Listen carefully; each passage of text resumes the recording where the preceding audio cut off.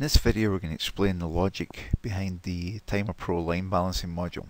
So here we have a process already in place and we're going to come up to the balance work here. And to show you an example of how it works, we're going to use the example of a specific production quantity. Right, now you can see down here that based upon the current plan that we have in the background here, we can get about 62 units an hour out of this particular line setup here. So what we're going to do is switch to the production, and it's going to say what is required production per hour. And let's say we're looking not 62 but we're looking for 86. How many people do we need?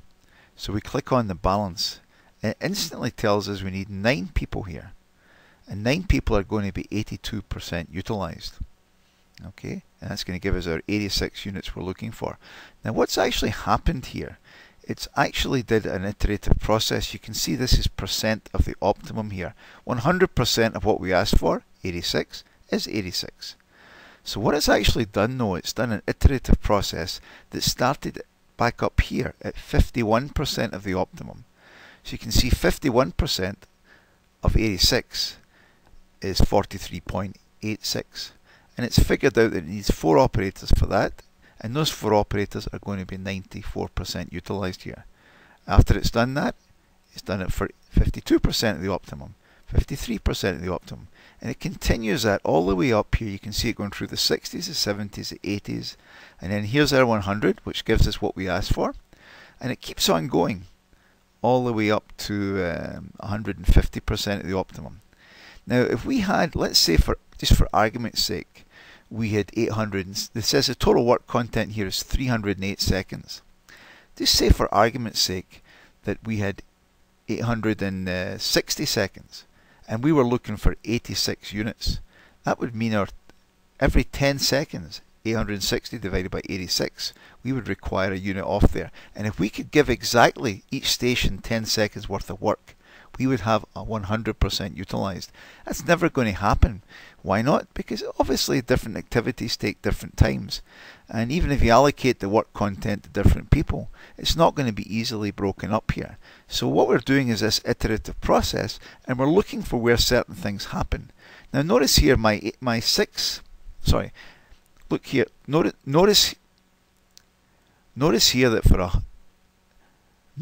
that for 86 units we need 9 people. But those same 9 people could also give us 82 units. They could also give us all the way up to 92 units. So this is showing you what the capability is. In fact, 86 is rather just middle of the road utilization here. You may well decide that you might want those 9 people to be more to produce more units up to 92, but you might not want to produce the inventory, so you might make a conscious decision to stay at the 86 level. Or you might come down and say, well, I can run with 8 and I know I'm going to give 82 units an hour. It's not quite what I'm looking for, but maybe I can make it up some other place else.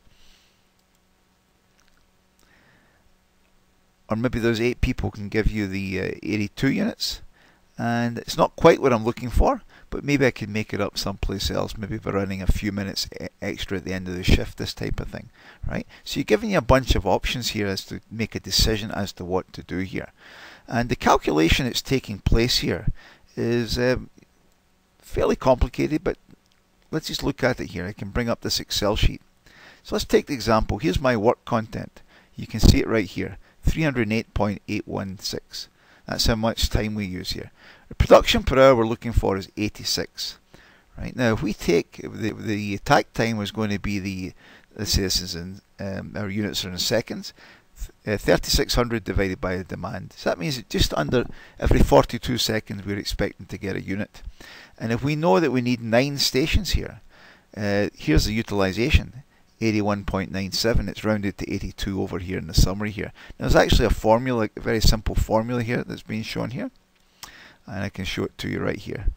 The utilization is the total work content, which of course is fixed, that's how much it's going to take to do it, divided by the takt time by the number of stations. And that's where we're getting the utilization number from here. So that's the numbers that are displaying here, and it's doing that for every single one of these steps in the process, all the way from 51% to 150% to come up with the answer here.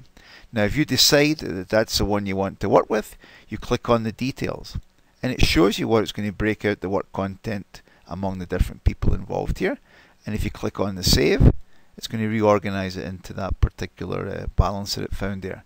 If you wanted to take the other case where I come back in here, I'm looking for production 86 again, and let's say you're willing to accept additional inventory, you might decide to come down to here. They're far better utilized, 87% here, almost 88%, as opposed to being 82% here. We click on the details, it shows you what they're going to do. We click on the save, and it's going to reorganize the work into that one. If you decide that rather than running with 9 operators, you prefer to run with 8 operators and see what you can do to make up the shortfall, you can come in here, you can balance the work.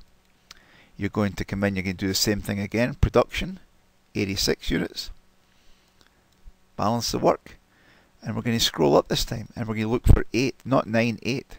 So we're going to pick this one right here, we're going to show the details of this, it shows us what's going to happen to this particular configuration, and we save that there. Now we're running with 8 operators.